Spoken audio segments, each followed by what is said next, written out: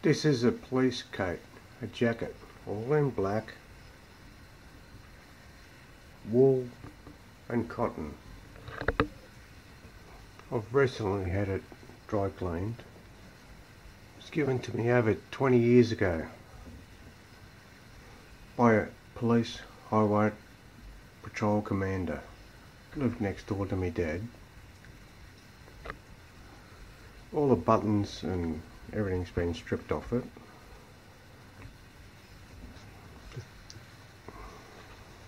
The thing is so heavy. 2 hooks to hang the thing up.